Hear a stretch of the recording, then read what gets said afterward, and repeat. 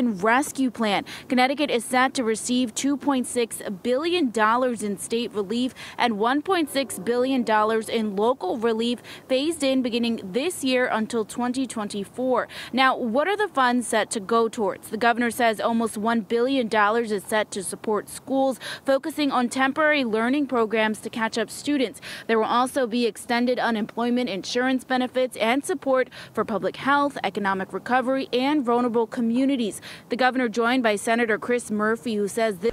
Because now a big day is coming for Americans, the Social Security Administration has a new update for Social Security and SSI. New direct checks worth as much as $2,000 are set to arrive tomorrow. Officials have confirmed that some recipients will get and not always receive their usual monthly payment this month. Instead, they'll be giving away some stimulus cash, possibly. And now the third round of financial Social Security return benefits worth up to $4,200 is scheduled to go out to recipients in tomorrow. Now, that amount that recipients will receive from these checks will vary based on several income factors, including when a person would choose to retire and start receiving the benefits, as well as when a person is supposed to get stimulus. But according to the Social Security Administration, a person must have retired when he or she was above 70 to receive the $5,000 Social Security benefit that you should be getting. That's a free amount of stimulus. And recipients who retired at age 67 will get a maximum of $3,300, but anyone who retired at age 62 will get up to $2,300. The payment schedule for Wednesday will be for recipients who were born between the 21st and 31st of the month. Recipients of SSI will also receive their monthly income payment of $914 at the beginning of February, and the money from this payment will either be a lot or a little bit.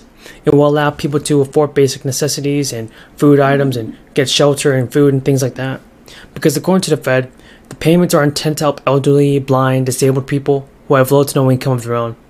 Eligible SSI couples are essential, and people who are living on a fixed income cannot get that stimulus cash.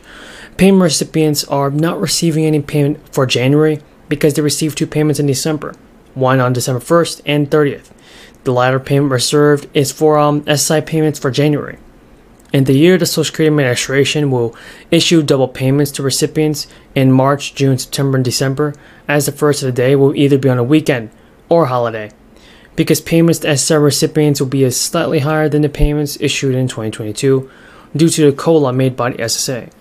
The payment amount issued to recipients in 2022 was already $841. This year's payment is $8.7, just higher to reflect the payment and adjustment. The Nonpartisan Congressional Budget Office updated its long-term projections on the solvency of Social Security last month, finding that the program's major trust funds can be tapped out in 2023.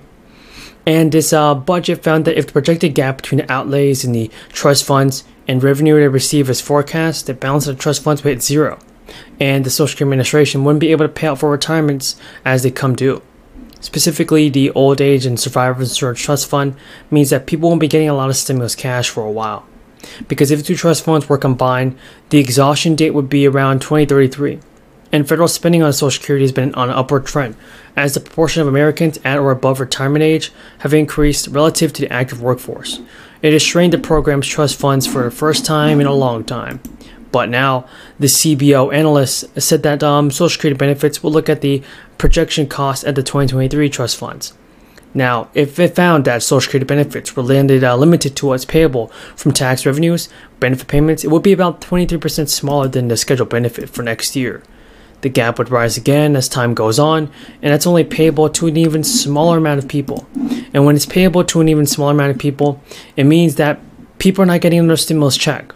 But they can get it this month if they qualify and meet certain requirements. So these are the requirements that Mr. President, President Biden on June 3rd, 2021, last year, issued a memorandum on establishing the fight against corruption as a core U.S. national security interest.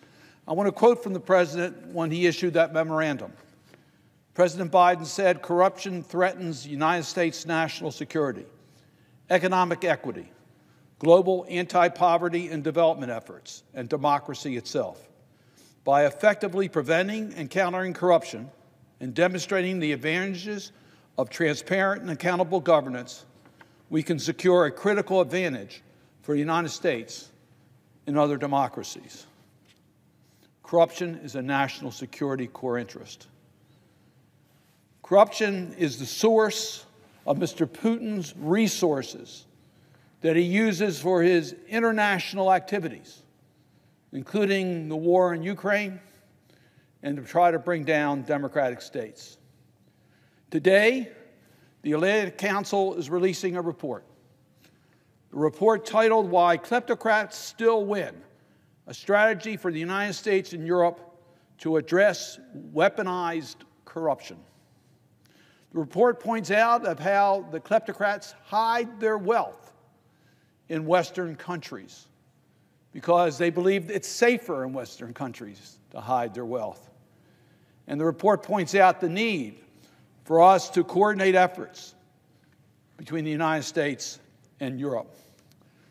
So, Mr. President, today I'm following legislation, the Combating Global Corruption Act.